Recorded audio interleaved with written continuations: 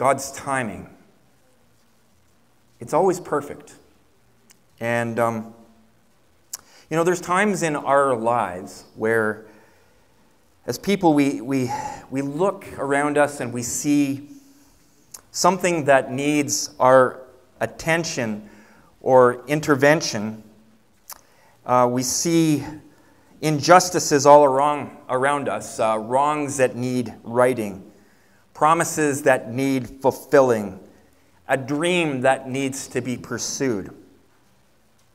Now, in those times in our lives, we're faced with many decisions on what we ought to or ought not to do when we're faced with such decisions. And if we're to live a life that is in sync with God's best for us, it's of pivotal importance that we make good decisions, and that in making those decisions, that our timing is in sync with the timing of the Spirit of God.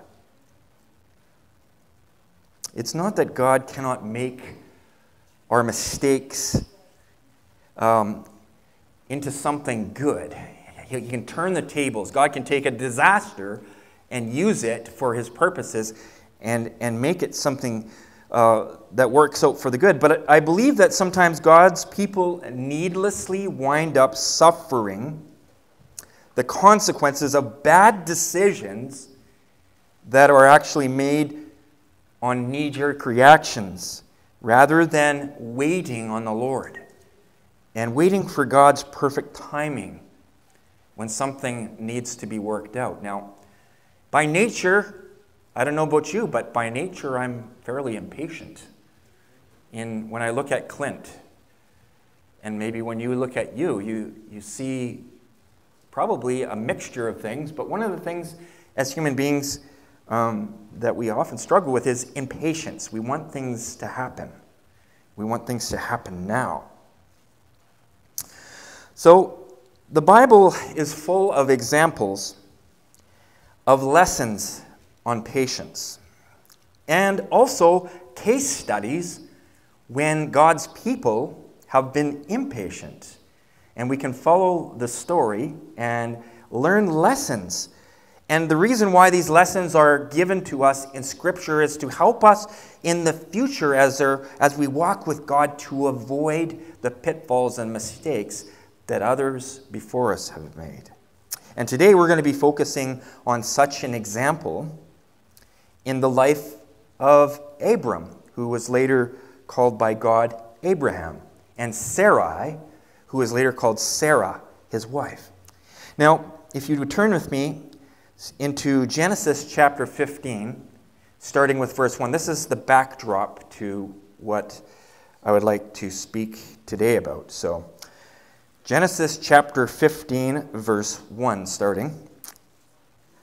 After this, the word of the Lord came to Abram in a vision. Do not be afraid, Abram. I am your shield, your very great reward. But Abram said, Sovereign Lord, what can you give me, since I remain childless, and the one who will inherit my estate is Eliezer of Damascus? And Abram said, You have given me no children, so a servant in my household will be my heir. Then the word of the Lord came to him. This man will not be your heir, but a son who is your own flesh and blood will be your heir.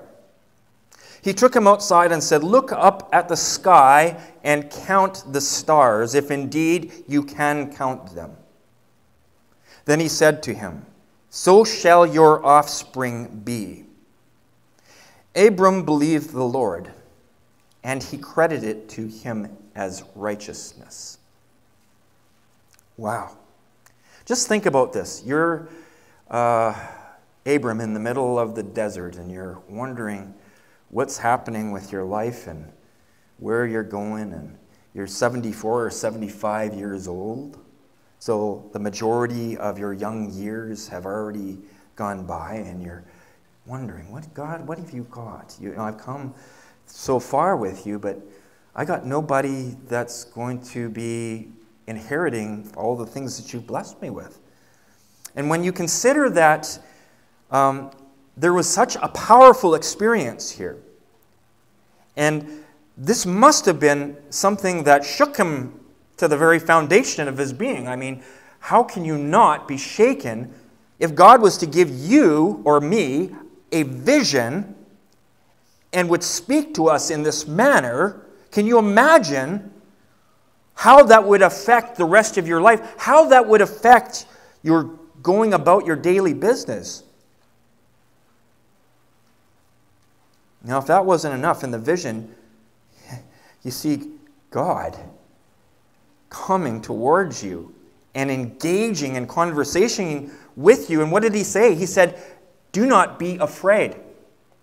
For me, seeing God coming towards me in a vision, I'd be shaking. I'm sure we'd all be falling down before him.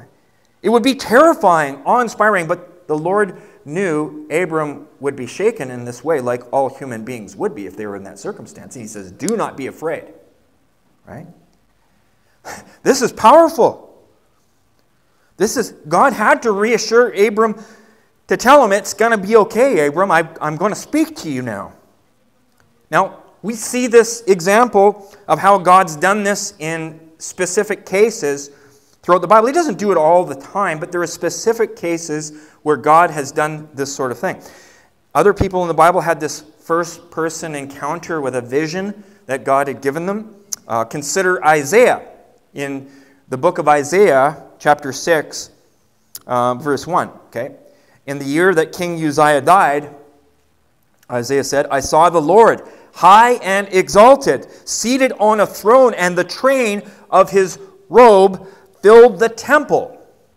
Above him were seraphim, each with 6 wings. With 2 wings they covered their faces. With 2 they covered their feet, and with 2 they were flying. And they were calling to one another, Holy, holy, holy is the Lord Almighty. The whole earth is filled with his glory. And at the sound of their voices, the doorposts and thresholds shook, and the temple was filled with smoke. Isaiah cried out, Woe to me, I cried, I am ruined. For I am a man of unclean lips, and I live among a people of unclean lips, and my eyes have seen the King, the Lord Almighty. Then one of the seraphim flew to me with a live coal in his hand, which he had taken with tongs from the altar. With it he touched my mouth and said, See, this has touched your lips. Your guilt is taken away, and your sin is atoned for. So in the case of Isaiah's vision, an angel touched his lips with this live coal from the altar in heaven and cleansed his lips, which made him acceptable in the presence of a holy God. See, we need atonement, right? Before we're going to approach the Lord. When you think about how awesome both of these visions, the one with Abram and the one with Isaiah here, would have been for these men, I mean, it would have had a significant impact on their entire lives. And the sovereign nature and power of the Lord was so evident.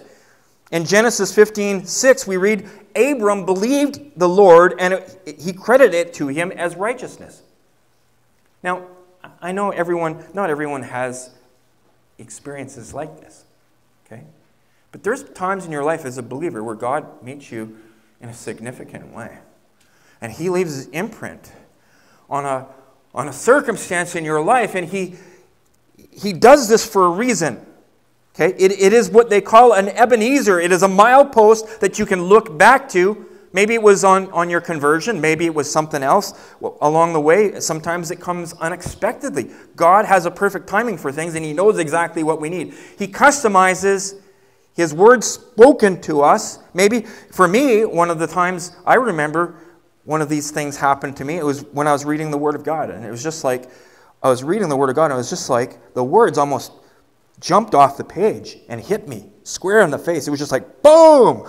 And there was just no denying it. The power of God was speaking to me. The Holy Spirit was speaking to me through the Word of God. I don't know if you had that kind of experience before, but everyone has different experiences, and we don't measure, our spirituality by experiences, right? We don't do that. God knows exactly what we need, when we need it, how we need it. Sometimes when you're a blockhead, you need to get kicked in the pants pretty hard, right? Sometimes, like I've looked at myself that way and okay, yeah, God, I'm a blockhead. Thank you. Because other people, maybe they don't need as much of a kick in the pants, but God speaks to us all nonetheless. But in the case of Abraham, in Abram's case, there was this powerful experience, but, fast forward 11 years. Fast forward 11 years. This promise was made to Abram when he was 74 or 75, and the promise had not yet been fulfilled, and he was reaching the ripe old age of 85 or 86 years old, and still no baby.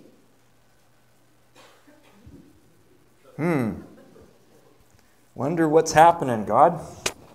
No child of promise. Did God really speak to me there, or is it just something I had eaten in the desert and it didn't agree with me? Maybe there was things happening that I don't totally understand. Or maybe God wants me to do something. After all, God helps those who help themselves. Have you ever heard that one? Right? Sometimes time and trials and difficulties have a way of making us forget those Ebenezers that God has put before us as a reminder. Sometimes we need to stop and ask ourselves, Lord, do I really believe you? And if I'm waning, Lord, renew my first love.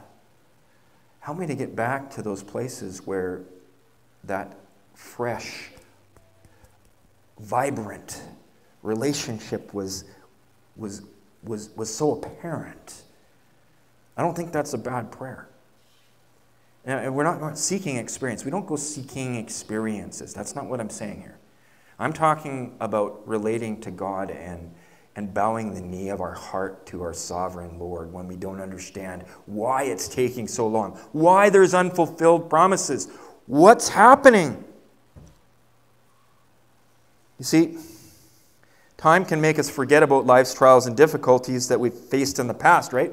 We know this. Sometimes it's, we can forget about how tough it was too, right? You ever had a spell where it was really tough and then, 30 years later, all you're remembering is the good things. Oh, the good old days, right? It leads us to long for former things and former ways, and people end up living in the past with rose-colored glasses, angry over the circumstances of the present. I don't know what Abraham was feeling. It's not really exactly laid out for sure exactly all the feelings he was having, but I'm sure he was thinking about this. Wow, that was a great time back then, but maybe I did something. I don't know, okay? We're not going to go there because we don't really know. But sometimes we forget about the things that were difficult, and we have rose-colored glasses that lead us to live in the past. But sometimes we forget about the difficulties in the past and the good things as well. We forget about both, right? So it's easy for us to lose track of where we are. It's easy in our human flesh to forget that God is sovereign. You see, we're not serving a mortal. We're serving the immortal God who is all-knowing, and he knows everything, the end from the beginning. And sometimes as believers, we get caught in the rat race of life and we forget that God is sovereign and that he understands all things, the end to the beginning to the end. This is where the scripture says, I am the Alpha and Omega. God says, I am the Alpha and Omega, the beginning and the end. He knows the beginning and he knows the end and he knows everything in between, and he is not out of control over the things that are taking place around us. It's so easy in the flesh, when we rely upon our flesh, to forget the nature of our God. And that we don't have to get worked up about things that seem to be out of control. King Solomon once wrote, you see, we get provoked by the things that are out of our control. Don't you get frustrated sometimes? It's like working on your truck and you just can't seem to break that bolt loose, right? And finally, when it breaks loose, you bang your fingers and it's like, we get frustrated, we get angry sometimes at the circumstances. Oh, if only my legs would work the way that they used to. If only, we can get frustrated. One day we're going to be out in a place where we're going to be like, no pain, we're going to be given new bodies. That's the hope of the believer, right? What a glorious hope we have. We don't have to worry about this stuff. But in the present, we get frustrated, and it's human nature to get angry about it and to get impatient, right? Patience is a virtue that not all of us have in copious amounts. But, this is human nature, but it doesn't have to be this. We don't have to yield to our human nature. We can look at God in the promises that He's given in His Word, and we can stand on the promises in His Word, and we can stand at the personal promises that He gives us too. We can stand on that. We can take it to the bank, because if God promises you something is going to take place, He will fulfill it. If it is God speaking, He will fulfill that which He has promised. And you don't have to be anxious about anything. Yes, it's natural that you're going to be, but you need to lay that down with prayers and petitions. Lay it before Him. God, I don't know what to do. Help me not to be angry and provoked about what I can't change in my life. I can't change in my family. I can't change in my church. I can't change in my marriage. I can't change with my children. Right? King Solomon wrote in Ecclesiastes this wisdom. He says, Ecclesiastes 7:9-10, do not be quickly provoked in your spirit, for anger settles in the lap of a fool. Do not say, why were the old days better than these? For it is unwise to ask about this. But that's our propensity, right? I look at it and I'm, Abram. It's like, where's this child of promise? 85, 86 years old. It's starting to feel like time is taking away the strength. The human body's starting to fail in the twilight years. We know this. Everyone here who's, advancing in years knows the aches and pains of it all. Some more than others, but it's just the natural way. The natural inclination of our human nature laments when things don't come together. And this is something we would do well to ponder carefully, because God has not given us a spirit of fear, but of power, of love, and a soundness of mind. This means that we don't have to be afraid over the things that we can't control. He's given us His Holy Spirit to empower us, to help us to love instead of be angry and hate, and to give us an understanding that He holds all things in His hand. And He works everything together for good to those who love Him and who are called according to His purpose. That's a promise in the Word of God. You can take that to the bank, by the way. Everything, not just the rose gardens of life, but also the pits of life, the dark places of life. He works everything together for good. Abram and Sarah were barren. Despite this glorious visitation of God, some 11 years prior to this, Abram, Sarah, they were still barren. 85 years old, 86, he's getting in there. We don't know exactly when his birth date was. But they were approaching this age where women have mostly stopped being able to bear children, right? You're 85 years old, your wife's 10 years younger or something.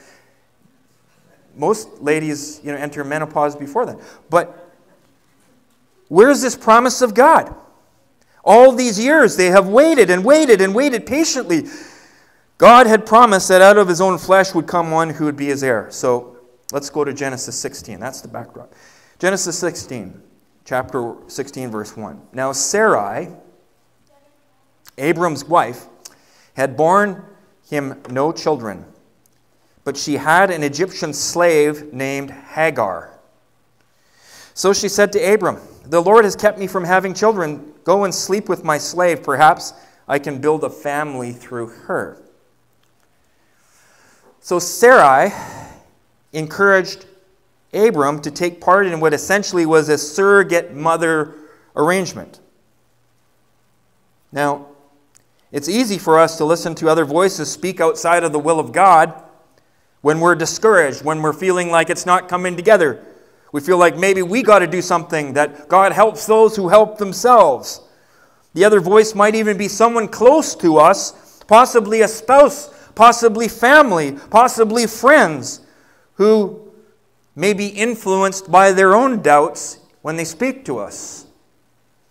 Now, in the ancient world of that time, it was common for men to have more than one wife. It wasn't God's ideal, but it was common. According to the customs of the day, when you had a surrogate marriage relationship, a marriage relationship where your wife was a secondary wife, the primary wife would be considered her children. So if you had a servant, this was commonplace in the culture of that day. You see, in our lives, sometimes there's a cultural voice that tells us, oh, it's okay to do this. It's okay to go here. It's okay to do this. Oh, this is culturally normal. It's okay. Right?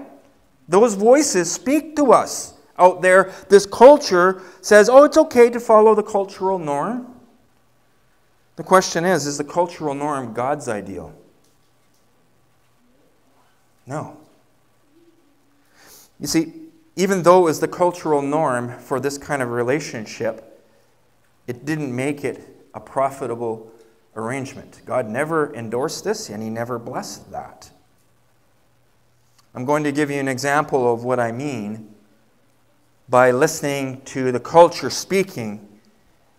I'm going to tell you about a sin I committed when I was a younger man. You see, when I was a younger man, I was a young pastor, I knew what it was to be raised in a Christian home, and I knew what was right and wrong by the things my parents taught me. One of the things they taught me was that it's not good to gamble. It's not wise. And for us, in our family, my parents would say, don't buy lottery tickets, don't gamble, stay away from that, it's not wise.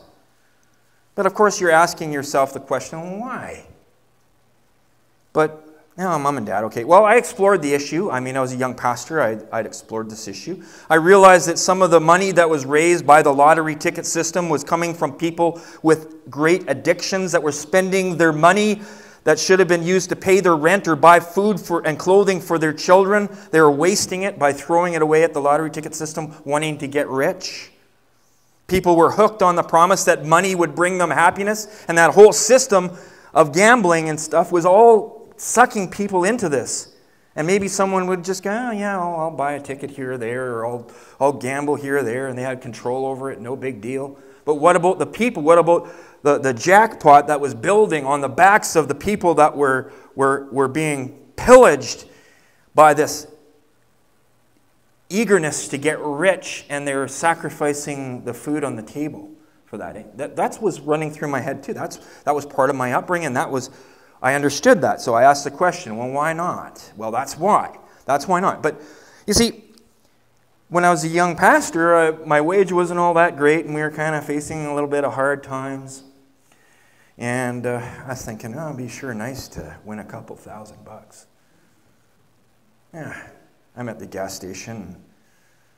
Why don't I just go and buy a couple of scratch and win tickets, and maybe I'll win something. And hey, that a couple $1,000 would really come in handy right now. So that was the temptation, right? And I yielded to that. I went and I purchased these tickets, and lo and behold, I scratched this ticket and I won $2. Oh, great. So I went back to the counter and, oh, that's kind of fun. You know, I bought 2 more and I scratched those and I didn't win anything. So I lost my investment, right? It wasn't an investment. It was not an investment.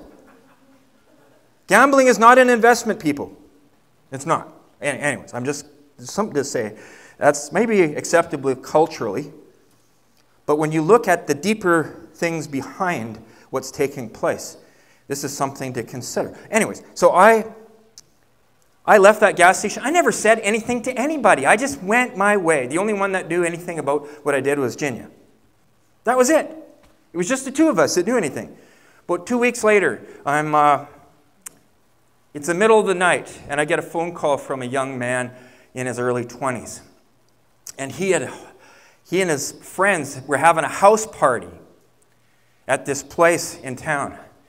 And he phones me and he says, Pastor, he says, I need you to come over right away. And I says, what's going on? And he says, there's a guy and he's demon possessed and he's manifesting demons. And I don't know what to do about it. Ooh, that's a call that you like to receive in the middle of the night as a pastor. So I'm like, oh Lord, help me. I walked into this place and this guy was full on manifesting demons. Like his voice was changed. He was just like, ah. The whole 9 yards. Everything you see in the scriptures was this guy doing it. It was terrible. It was a horrible thing. And that guy came up to me and the first thing he said when he looked at me was this. You think you're a man of God, but you're not. I know. We saw you purchase those lottery tickets. Oh, yeah. I'm calling out on the grace and mercy of God. Well, that night, God protected me, and I won't tell you the rest of the story because it's not really the point. The point is that, you see, I went ahead to try and fix a financial issue in my own wisdom. By following a culture, oh, it's not really that bad. The culture says it's not that bad. So let's not do that. Okay, yeah. You get what I'm saying here? Okay. I didn't think anything of it. Sarai, in this case, violates her conscience as well. She did something that goes against the nature of wives, to give another woman to her husband to marry. She probably did it because she knew of the promise of God that Abram would be the father of many nations. I'm sure they talked about it, right? And she and Abram were getting along in years. She was probably to the point where she thought, maybe I'm not going to be able to bear children anyways. So Abram, here, take my handmaiden Hagar as another wife and have children through her, which will be our children, right? She was convinced that the promise that had been given, there must have been something wrong. There's some wires crossed. And Abram, he had the same kind of doubts too, right? Because he agreed to it. God helps those who help themselves, right? Abram agreed, it says in verse 12, to what Sarai had said. So after Abram had been living in Canaan 10 years, Sarai, his wife, took her Egyptian slave Hagar and gave her to her husband to be his wife. He slept with Hagar and she conceived. When she knew she was pregnant, she began to despise her mistress. Now we know this is a fact, right? Slavery, the culture of slavery, is not a good culture. Neither is the culture of having more than one wife. Both bring with them significant problems. Slavery was permitted, but I believe that it was because of a culture that had hardness of heart. All people are equal before God, and not one should be a master over another. And with regards to marriage, from the beginning, God made man and woman to be a single couple. In Genesis 2:24, God ordained marriage between one man and one woman to be the correct order of the core of the family relationship. For this reason, it says, for a man will leave his father and mother and be united to his wife, and they will become one flesh. The whole purpose of God was for a couple to become one flesh and to be a unit together. But you see, the culture And the pagan culture influenced the behavior of the people. And here they were involved in slavery, and they were involved in polygamy. Not God's ideal. And right away, you see, there's trouble. There is trouble immediately when we deviate from God's plan. There always is. Don't ever think that you can skirt that. If you deviate from God's plan and you go and you take a principle in God's word and you take it in your own direction, you take it out of context and do it yourself, right? Don't think that there's not going to be some kind of consequence. There will be. It's a good thing for grace. Because all of us have done this at one point or another. We've justified things, right? We've gone along the path. Maybe it's not like this with this particular issue, but there's other issues where we lower the standard. So here we see Abram and Sarah opening themselves up to this surrogate relationship where Hagar would bear the children on the family on behalf of Sarah. As soon as they married and Hagar conceived, she began to despise her mistress. See, I have children, you don't. So that makes me more important. Of course, she's been oppressed and a servant for her whole life. So this is kind of like self-esteem boost. Woo, right? Boom. So that confronts it.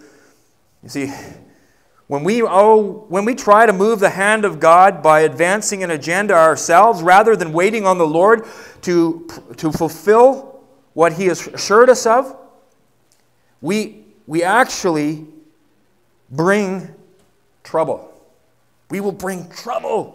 I got to emphasize this. We are called to trust in the Lord.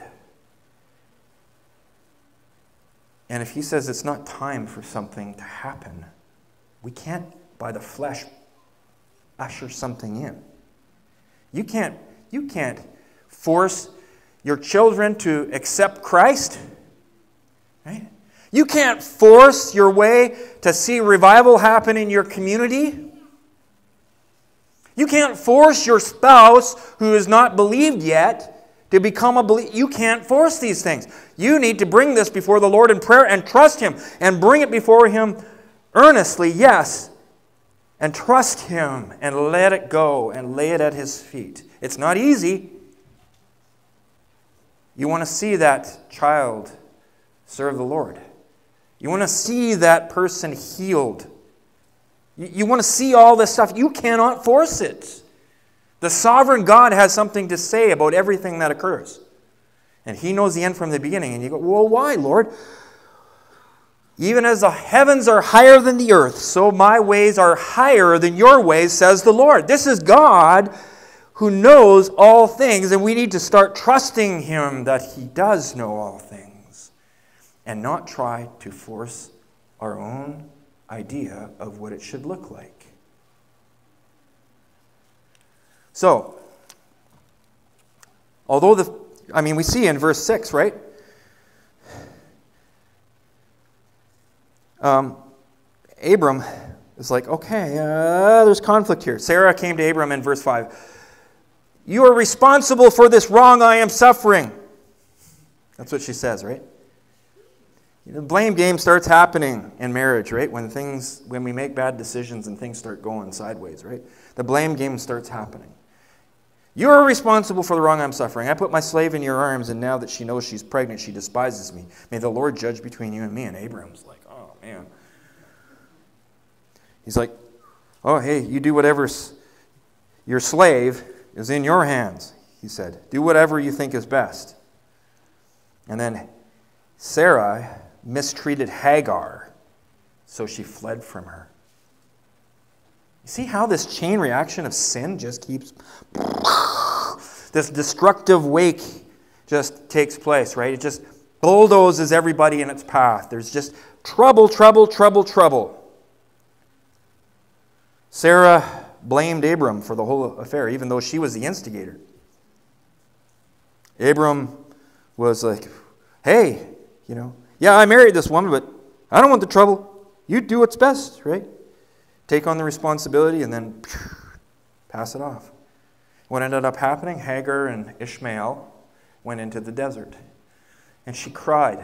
Poor Hagar was, herself, she had issues. They all had issues. She cried, and then the Lord came and visited her and comforted her and told her to go back to her mistress. And, Hagar, she was climbing out of this social position she'd been trapped under for years. And, what happened here wasn't what Sarah expected. She didn't expect the emotions of having a child to make you feel like special. Right? Come on. Like if you do the math here, right? She's going to feel special because she has a child, and Sarah's going to be ticked off because she doesn't. Oh, man. The webs that we weave in our flesh, the webs that we weave to try and work something out according to the way we see, and we ignore what's right in front of our nose. The angel of the Lord found Hagar near the spring in the desert. It was a spring that is beside the road to Shur, and he said, Hagar, slave of Sarai. You notice how God doesn't endorse slavery, but he addressed her by her circumstance, right? Where have you come from and where are you going? Right? I'm running away from my mistress Sarai, she answered. Then the angel of the Lord told her, go back to your mistress and submit to her. The angel added, I will increase your descendants so much that they will be too numerous to count. So God comforted Hagar in the whole mess of this. So, despite Abram and Sarai jumping ahead of God, the Lord worked through the circumstance, had mercy on Hagar. But you look at the far-ranging consequence of this, because thousands of years later, this decision still resonates today. You see, the real son of Hagar, Ishmael, is the father of the Arabs. And later, we see God does fulfill the promise with Abram and Sarah in the birth of Isaac. And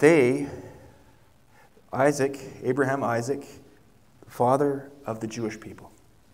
So today, you see the consequences of this two nations of people butting heads, and they butted heads all the way through the centuries. Far-reaching consequences. Did God have mercy on Hagar? Yes, he did.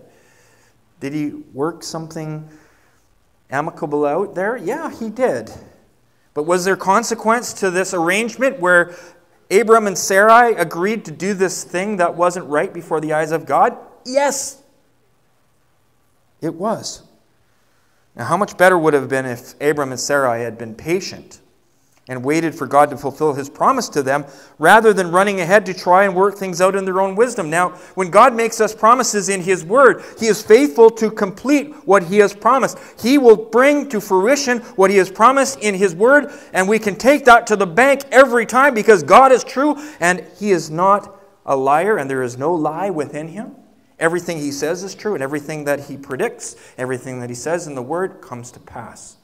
So we can trust him even when it doesn't seem like things are working out. How much better is it for us to trust the Word of God and be obedient to the Word of God even though our feelings tell us otherwise, instead of going on following our feelings and finding ourselves facing the consequences of disobedience or not trusting in the Lord to fulfill his promise? Ooh, there's a lot of lessons here, isn't there? You can take this and apply it to so many things in life. As Christians, as believers, right? We're children of God. He's given us his word. He's given us his spirit. He says, okay, follow me. Jesus, that's what he said to his disciples. Follow me. The Lord's word to his children today is the same. Follow me. Follow me means obey me. If you love me, obey me. And if we love the Lord our God with all our heart, soul, mind, and strength, everything else falls into place. God takes our lives and spares us from being pierced with the grief of our disobedience when we do it. Commentator David Guzik says this: when we impatiently try to fulfill God's promises in our own effort, it accomplishes nothing. It may even prolong the time until the promise is fulfilled. Look at Jacob. He had to live 25 years in exile because he thought he had to arrange the fulfillment of God's promise to get his father's blessing, right? Abraham, Isaac, Jacob, father, son, making the same kind of mistakes. Look at Moses.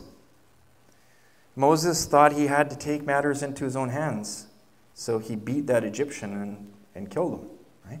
What ended up happening? He was sent over far away from where he was into the desert for 40 years until God appeared to him in the burning bush. Right? There was consequences. Yeah, God worked it all out, and there was a timing with it all, but it doesn't mean that our disobedience is pleasing to God. When we disobey, when we jump ahead of him, yes, God can work everything together for good. As you noticed in the songs this morning, the theme is grace. Thank goodness for the grace of God, because without it, we're toast. Without the grace of God, none of us would stand. We need the grace of God, and we're saved by grace through faith, not of works, not lest anyone should boast. But God's grace is given to us not to be a catalyst for us to sin more, so that grace might abound. God forbid. God asks us to follow him and obey him, because the fruit of disobedience is discord. It always has been, and it always will be, and God wants to spare us from that. So we have a choice. The Scripture is given as an example for us to follow, not to follow in this case, right? Sometimes the Scripture gives us examples to follow. Sometimes it shows us that we need to be careful. This is a be careful passage. Terribly complicated and difficult situations rise out of sin every time.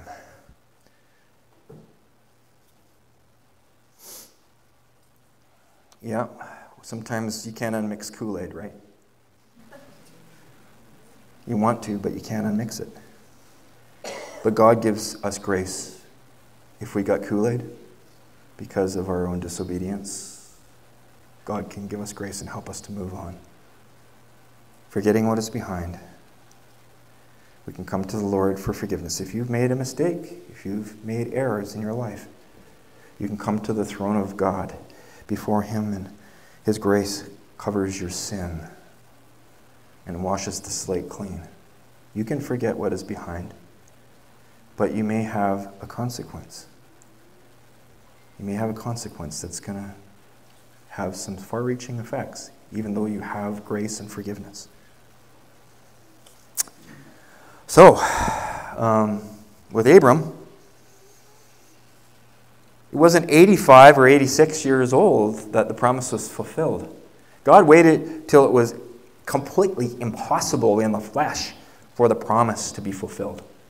There was no way that anyone could say that this is a result of my doing. It was completely God. Because Isaac wasn't born to Abraham and Sarai until Abraham, he was called Abraham after that, was 100 years old. Can you imagine going to Fisher Place Lodge and telling some 100-year-old couple over there that they were going to have a child miraculously? Yeah, in the flesh, they'd be laughing like, no, that's impossible. Yeah, it is impossible, but when God says something's going to happen, impossibility becomes possibility. And God used this to demonstrate his sovereign power and his love and his blessing, despite the flesh failings of Abraham and Sarah. Oftentimes we get impatient. God's promises, we want them to be fulfilled without further ado. If we try to change the circumstances in our own strength, in our own wisdom, there's going to be trouble.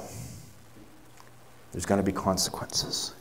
Learning to be patient, to trust in the Lord, Trust in the Lord with all of your heart and lean not on your own understanding. Acknowledge the Lord in all of your ways, and he will make your path straight. He will fulfill things that are supposed to be fulfilled. Has God given a promise to you in your heart? Maybe you've been looking at the Word of God and seeing His promises, but you're saying, this isn't being fulfilled right now, God. What's going on? What are you going to do about it, Lord? Do you want me to do something about it? Well, you're not answering me. Maybe I should go. No, don't. Don't push it. Wait upon the Lord. Cast your cares upon Him. Cast your anxieties upon Him. He cares for you. He sees it. He sees that relationship that you're in. He sees that child who is prodigal or who is astray, or that spouse that's never given their life to Him. He sees your family, the fracturing amongst the relatives. He sees your church situation. He sees all of these things. Commit them to prayer. The prayers of the righteous are powerful and effective, and you're righteous not because of your own prowess. You're righteous because of the blood of Jesus Christ that has been washed over you, and you've been made clean in Him because of the grace of God. You are righteous before Him, and the prayers of the righteous availeth much. So that means every one of us here that is blood-bought in the name of Jesus Christ and has been born again into His family is righteous before Him, and our prayers availeth much, my friends. Do not be discouraged in praying.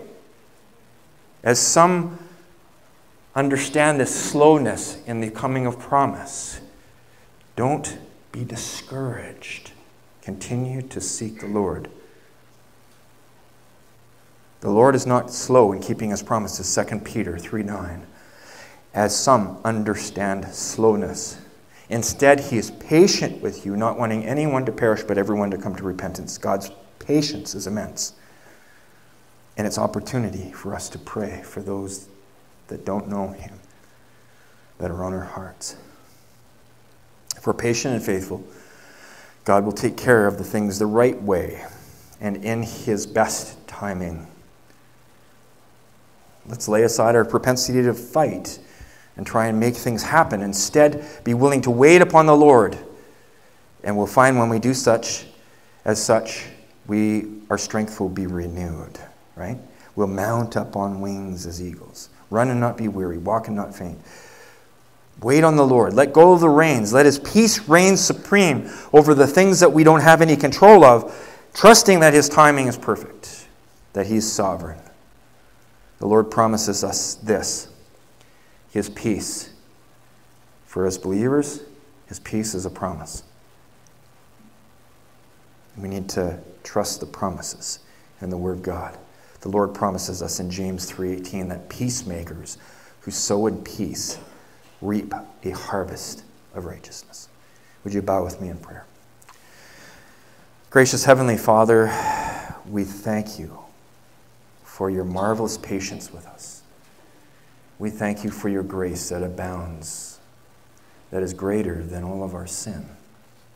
We thank You, Lord, for this example of Abram and Sarai. And Father, You blessed Abram and You blessed Sarai. You called them Sarah and Abraham, and they were used of You to bring about the Savior into this world through their lineage. Lord, we thank You for the fact that You never leave us or forsake us. You're always with us. For those here today that are suffering because maybe they've tried to make things work on their own and they've jumped ahead, they've tried to do things that weren't right, and they're suffering from it, God, I pray that Your comfort would be with them, that they would just realize that You love them and that they are clean before You because of what You've done. And God, help them to face the decisions of the day, even if there's some consequence from past things, God, that You give them strength to overcome and to be light in the darkness of any circumstance they're in. Jesus, we just pray that You'd help us to be obedient to You and not to have to learn the hard way, trying to do things on our own. We look to Your Word and we look to You, God, to guide us. Thank You for each person that's come here today. And we pray this in Jesus' name. Amen.